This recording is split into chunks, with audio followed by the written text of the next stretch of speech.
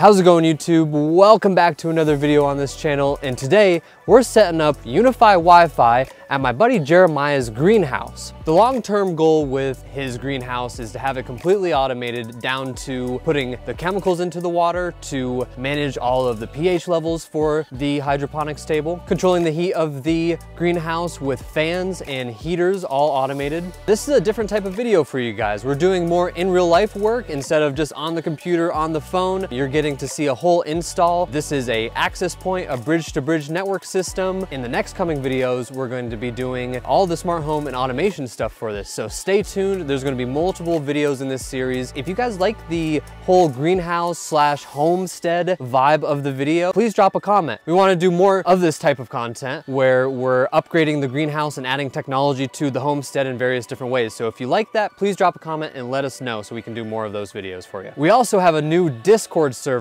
If you're looking for home assistant support or UniFi support or just like general tech questions and things like that, in the description below there will be a link to the Discord server. Go ahead and join it. You can come chat with the community and I, ask questions, and just enjoy hanging out with everyone. So yeah, let's get started.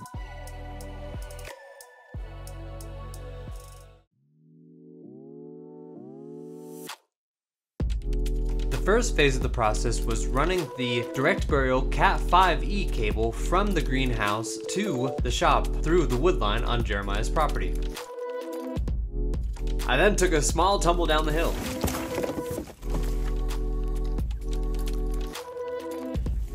We're good though. On camera, right in front of the camera. A1 content. We continued running the cable, and then I chopped the old satellite internet cable, then shoved the new cable through the hole. We're using Structured Cable Products Cat5e direct burial cable on a spool for this install. This cable is to get buried and tucked away as much as possible later.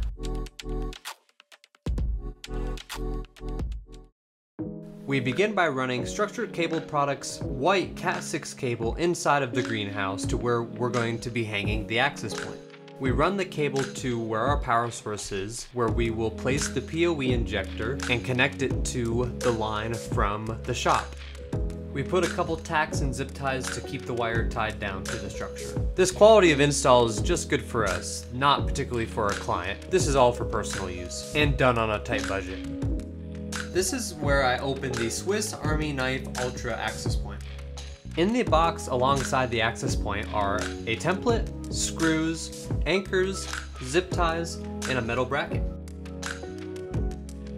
I was pretty impressed with this access point overall. Maybe a review coming soon on the channel. I zip tie it to the pole because mounting it couldn't really get easier than that.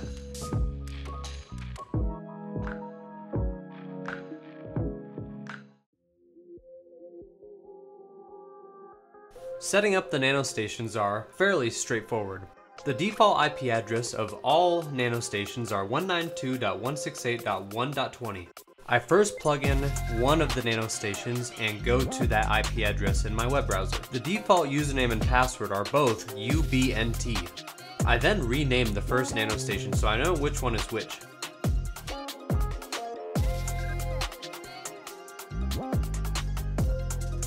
I then set a static IP address for this NanoStation. I always recommend adding a DNS too. I didn't do it here.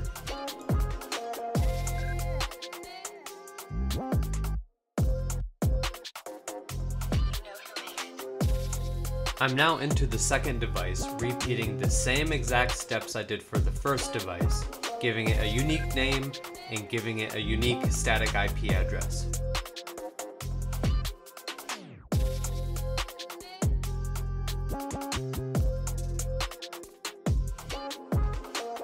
After applying the new settings on both the devices, it prompted me to change the admin password. I then go back to my first device and tell it to be an access point and broadcast the frequency between both of the devices. I create a unique SSID and pre-shared key. I then go to the second device and tell it to be a station and to start scanning for other access points. After a few reboots, it finds the correct access point and I select it. I follow that up by then typing in the pre-shared key I set earlier.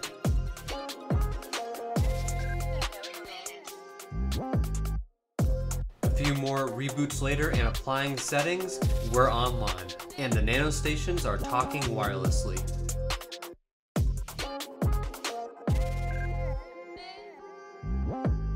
We then clean up and move on to the next part.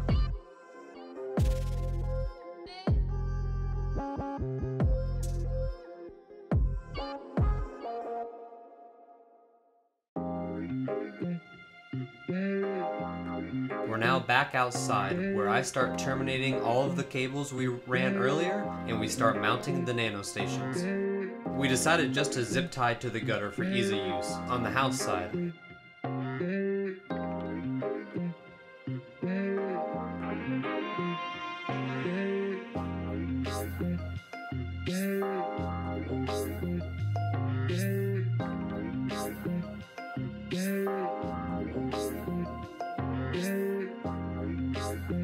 We mount the second NanoStation on a pole on the shop so we can beam the wireless connection from the house to the shop, which then feeds internet over the direct burial cable we ran earlier in the video.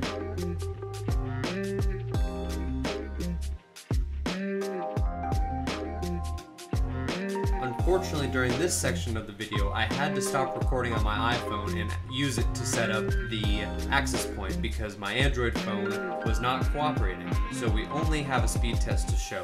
The access point was just set up in standalone mode and powered over a PoE injector.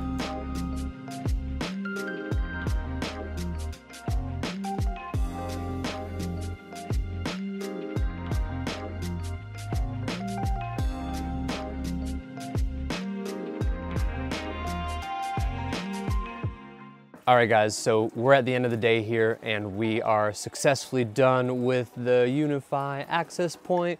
We have the bridge to bridge all set up and we're getting about 50 megs down out at the greenhouse. Everything works really well. So we're happy with how the Wi-Fi came out here. Next video, we're gonna be setting up all of the lighting and heat automation. So subscribe to stay tuned for that video. If you like the video, please like the video. If you dislike the video, drop a dislike.